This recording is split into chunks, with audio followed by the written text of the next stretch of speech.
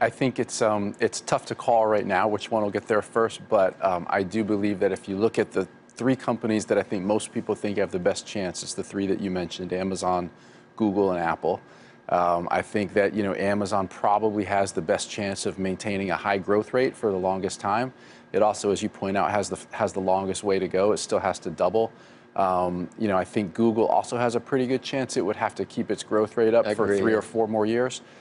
So I think those are probably the two that have the biggest chance. Well, that speaks volumes about what you think about Apple. That's only got to go 25%, and you still think that the others have a better chance. So.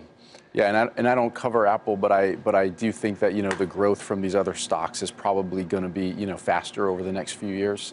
You've got a list of things that Amazon has going for it, and it is pretty incredible. I mean, I think some of it's in the stock, obviously, because it's not on a valuation basis, doesn't deserve to be here. Probably the biggest thing is that e-commerce is still only around 8% of retail. So you have to think Amazon's going to be the biggest player in that category. Continue to take share, and so if e-commerce can keep growing as a percentage of retail, that's probably the biggest tailwind that Amazon has. I think another thing that people often overlook is that AWS was started from nothing, basically, inside of Amazon, and I think investors have to ask, what's the next huge business that Amazon might incubate internally? Most people think that it's probably a global shipping service to compete with FedEx and UPS. They're already doing that to solve their own internal problems. A global shipping service that they would then allow others to use too? Yeah, I mean, that's how AWS started. It was, hey, how can I create computing power for the peak seasons, right? And then in the off season, they started reselling that capacity to other companies. And so this shipping capability is the exact same thing. During the holidays, UPS and FedEx run out of capacity. Amazon has to make their own. And ultimately, I think they'll sell that service to other businesses. Wasn't Amazon struggling, though, with some of the airplanes recently?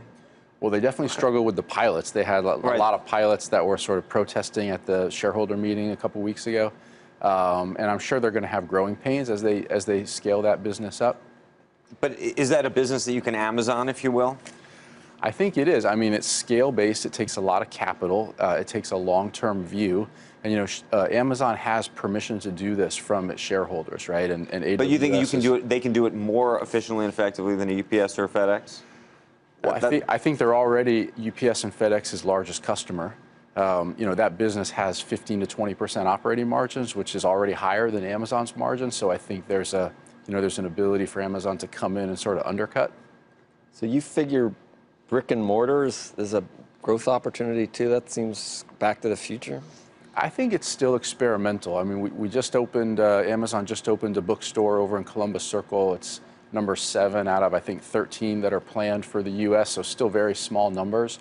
I think a big hook for those stores is to try to tie into the e-commerce business. They're basing the merchandise that they feature in those stores on online shopping trends. I think it's still experimental, but I think if they can show that they can make a good return on things like bookstores and grocery, that they'll probably pursue it, more fully. So international expansion, how much could that help?